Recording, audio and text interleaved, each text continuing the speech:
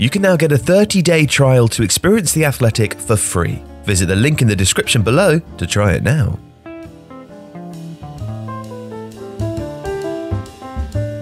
You often hear supporters and commentators speak about patterns of play, philosophies, or team systems in football.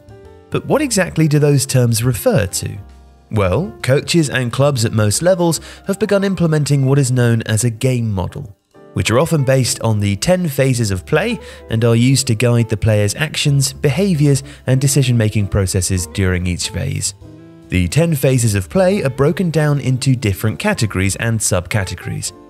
The 4 main ones are in possession, out of possession, transitions, and set pieces, with each one having its own subcategories. For instance, when a side is in possession, the 3 phases are generally based on the location of the ball.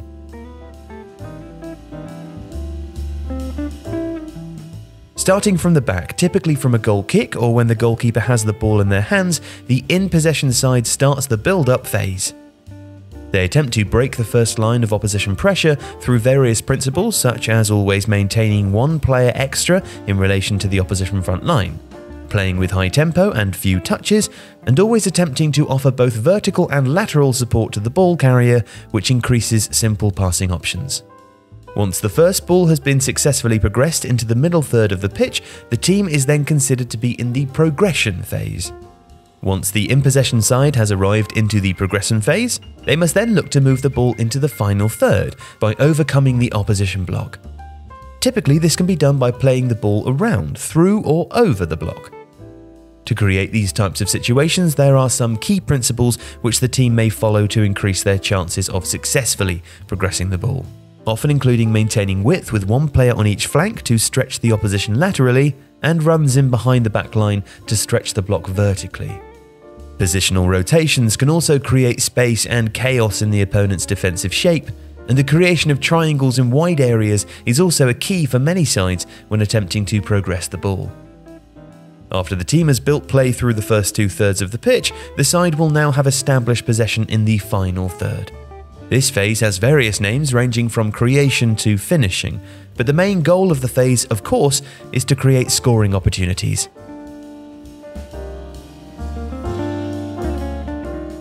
In the attacking third of the pitch, many teams will look to overload the opposition backline by attacking with 5 to 6 players across their attacking line and maintaining balance behind them with either a 2-3 structure or a 3-2 structure. With 5 players across the front line, the team is able to occupy space across the entirety of the pitch. In order to do this, teams will also attempt to switch the point of attack quickly to the opposite side, trying to set up 1v1 and 2v1 situations. For each of the 3 in-possession phases, there is an out-of-possession phase that mirrors them. These are also typically defined by the geographic location on the pitch, and are most often known as simply high block, mid block, and low block.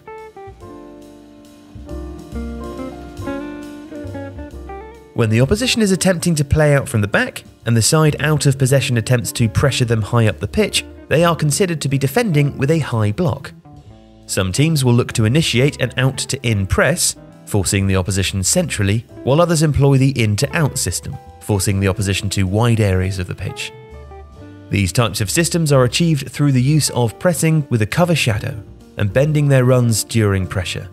Pressing as a unit and playing with a high and aggressive backline is key to compressing the time and space for the opposition.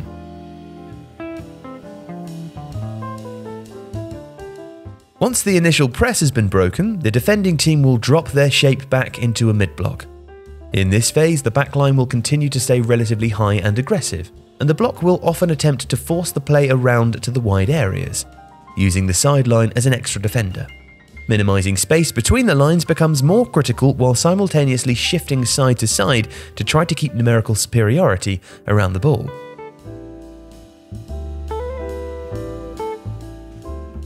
The low block is where more examples of emergency defending may occur. Remaining extremely compact with short distances between each line of players and players within each line is vital. Preventing the opposition from carrying or receiving between the lines will also allow for protection of the most dangerous areas in front of goal, while forcing the opposition into wider areas. However, once they are forced wide towards the end line, preventing cutbacks and crosses is also an important principle for nearly every side. But while one team is always in possession and the other team out of possession, the moments in which possession changes from one team to the other is when transitions occur.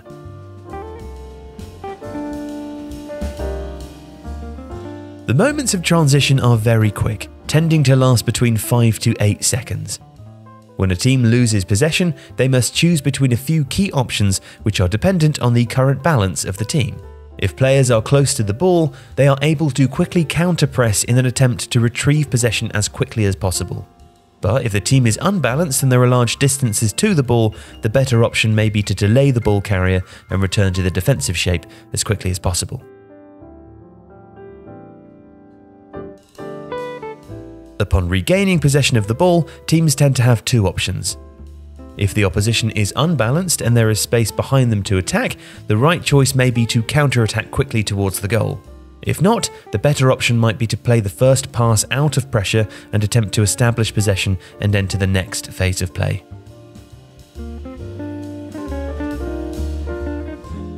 Set pieces, accepted as a phase of play by most, are a hugely important part of the game, though they can often be overlooked. For every attacking set piece, there is of course a defensive set piece for the opposition. These include free kicks, corners, penalties, throw-ins, and even kickoffs. With football becoming increasingly dissected and analysed, principles and sub-principles for each phase will only continue to develop. If you like this video, please consider subscribing to the channel.